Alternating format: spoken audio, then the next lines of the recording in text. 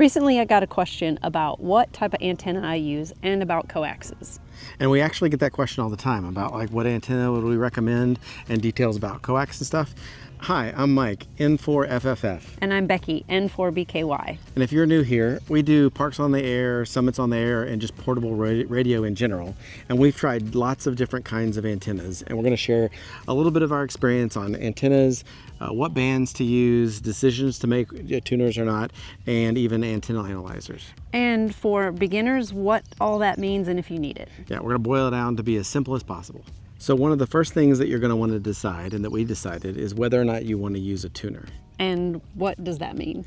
So in general, to be able to keep your radio happy, you probably recall that you have to have a signal to noise ratio that's under a certain amount, normally about 3 to 1, to make your radio happy. And so we like to use these little QRP radios so that we can be able to be portable, bring them anywhere and things like that. And they normally don't have a tuner in them. And so we don't want to bring an extra tuner, so we look for antennas that don't require a tuner. Gotcha. So if our radios don't have a tuner, we just need the radio and an antenna that works with it. Right. And so what the tuner doesn't make the antenna any more efficient or effective with your power. That just makes it so that your radio is a little bit more happy. So by choosing not to use an antenna tuner, we also pick antennas that are efficient. With these tiny little QRP radios, we want to make the most out of all the watts that we've got. And so efficient antennas allow us to do that first. So if you don't have an efficient antenna, that means even if this is a 5-watt radio, you might be wasting some and you're only putting out 3 watts. Right. Every little watt counts with these. So first we need to talk about the types of antennas. So we're going to talk about dipole antennas, quarter wave vertical antennas, and end up talking about Infed Halfwaves. These are all efficient types of antennas. There are a ton of different types of antennas. We've experimented with a ton, and we'll go over the ones we have experience with and tell you what we've learned. But the best antenna that you can use is the one that you actually use. Right. So whatever's practical for you, whatever you have handy, don't overcomplicate it. First, a dipole. You probably remember when you're studying for the license exam that a dipole antenna is one of the most efficient antennas that you can get, and you can't beat that. This is an antenna from SOTABeams, and it makes putting up a dipole portable about as easy as you can do. I'll link a video with a lot more details on this antenna from Cliff with QRP School, who taught me about it initially.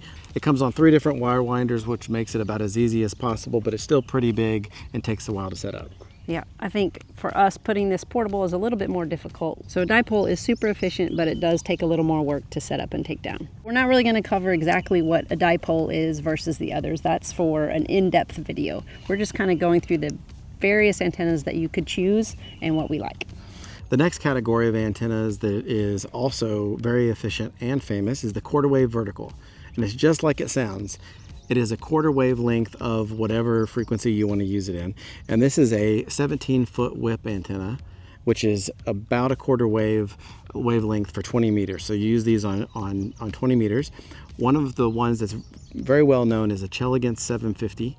We don't have that, but we do have this one that we got from AliExpress. It includes this ground spike. And basically the way that it works is you have a quarter wavelength of whatever frequency you're trying to use as the radiating element that goes up in the air, and then you have a ground plane at the bottom. This comes in really handy if you want to be able to operate from the beach, because if you've heard of the saltwater magic, part of the saltwater magic is the fact that the saltwater makes a fantastic ground plane. So you can basically harness that by using a vertical antenna. And one of the downsides is it's a little bit larger, so to kind of take it portable with a giant spike is not quite as easy, but if we're at the beach, definitely we're taking this along. But if we are backpacking, we might bring this quarter wave vertical. If you're looking for the cheapest antenna possible, this is what you would probably go with. You really need just this one little adapter that you can get off of Amazon. No soldering required. You just cut wire to be able to make the antenna and you're good to go. I'll link a video with more details on how to build one of these below, but basically you have that quarter wave length for whatever band you want to use it on as the radiating element that goes up in the air, and then you have wires that you use as your radials for your ground plane, and you're good to go. And this fits in nicely into our backpack. Yeah. And we're going to talk about the cutting of the wire and how long in a minute. The next type of antenna we're going to talk about are our new favorite antennas, which is the Endfed Halfwaves. So for a long time we didn't use these because we were striving to use very efficient antennas that don't require a tuner. And even though these don't require a tuner, they do require a matching transformer that's built into each one. And just due to ignorance, I didn't realize that at the beginning. These are a half of a wavelength, hence the Infed Halfwave. The half-wave part, it's a half of a wavelength of whatever band you're trying to use. And then the Endfed means you're feeding it and connecting to the end of it. So that's why you need that transformer. Also, these type of antennas work on multiple different bands because they're a half wave. Yeah, so let's say you cut one of these for 40 meters. 20 meters is one of the harmonics because it's a even divisible of the 40 meters. And so it works on 40 meters, 20 meters, and then 10 meters. And if you happen to cut it for 20 meters, like this one is, it'll work on 20 meters and 10 meters. So let's talk about these particular ones in general. So this one's from Xtenna. It's a great one because of the fact that it comes pre-built. You don't have to do any soldering. You just have to cut the wire, which we'll talk about in a little bit. And it comes with a switch on it to be able to switch between 49 to 1, 56 to 1, and 64 to 1. If you don't know what all that means, basically you just switch this toggle switch after you get set up and see whichever one might give you a little bit of an edge in terms of the match.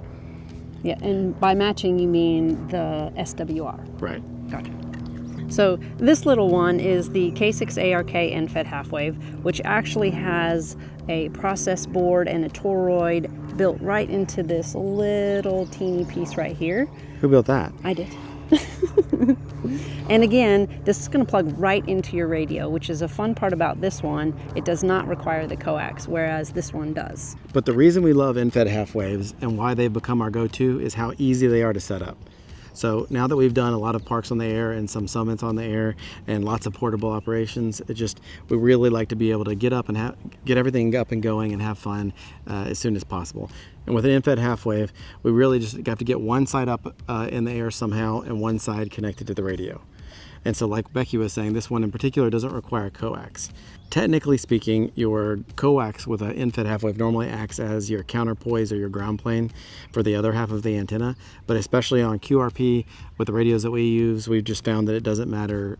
It doesn't matter, some kind of magic. And so the K6 ARK that Becky built has been our go-to favorite. We're excited today to share with y'all that we've been using this one from a Reliance antenna. Matt with Reliance Antenna has been super helpful, letting us talk through using this in the same way as the K6 ARK. So it has a little bit more bulk to it, but this can connect directly to your radio. So this side's going to connect directly to your radio, and then you just have to put that side up in the air. These antennas come with wire winders and the antenna itself already kind of pre-packaged, put together. You just have to do your tuning and cutting. So Matt said that he's going to start carrying the 20 meter version after getting our feedback on the fact that that's how we normally deploy it.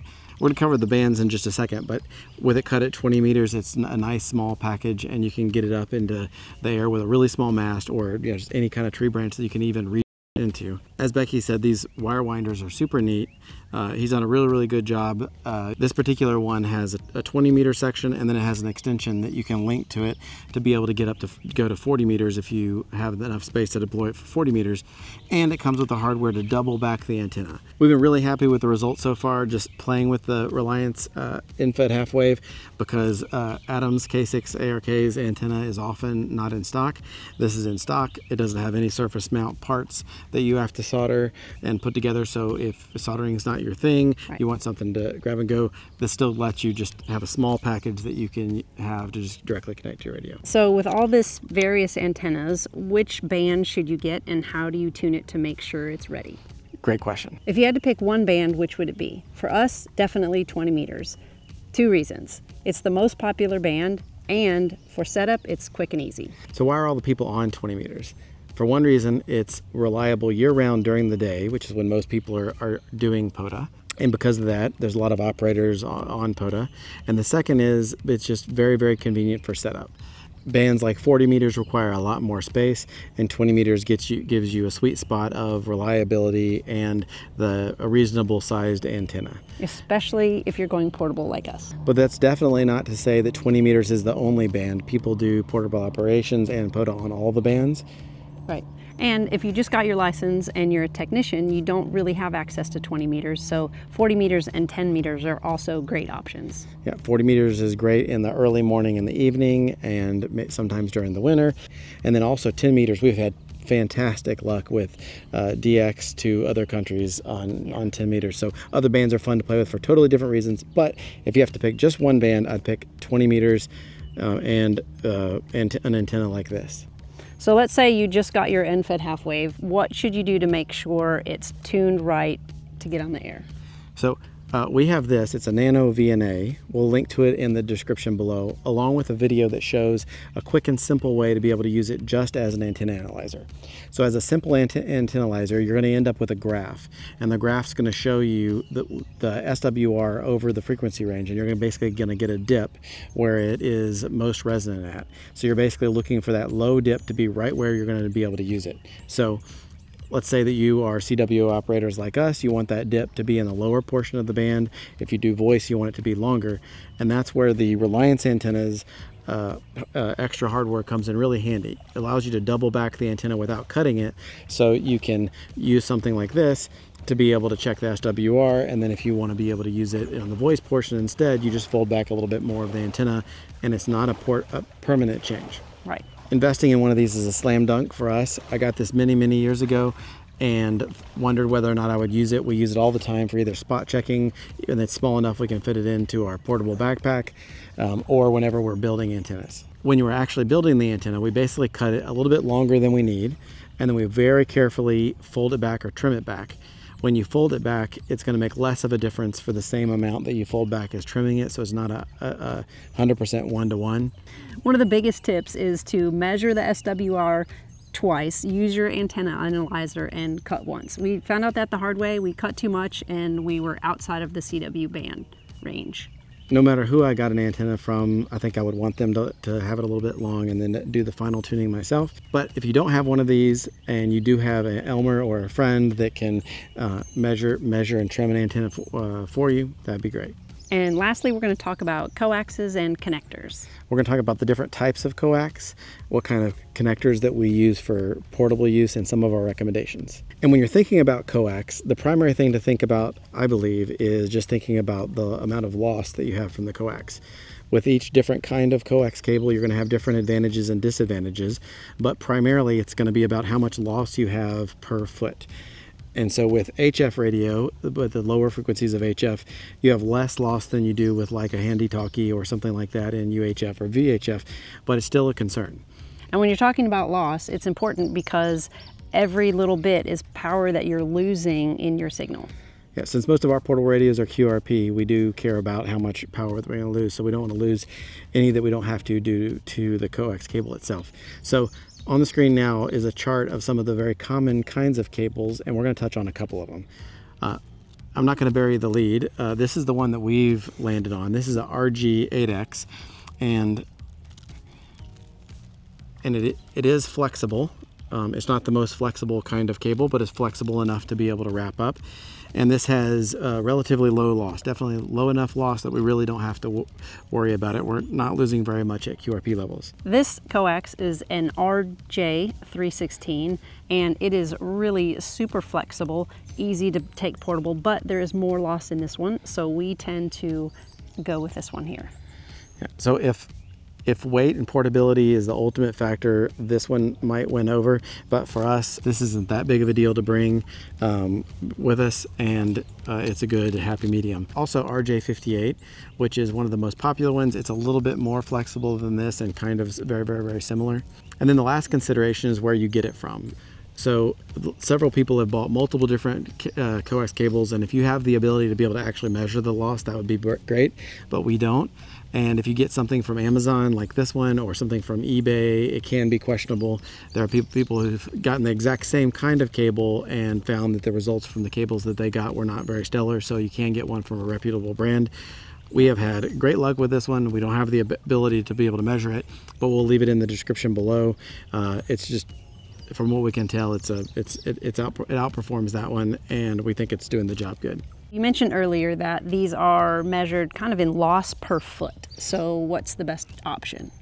So definitely a personal choice, but this one's 25 feet.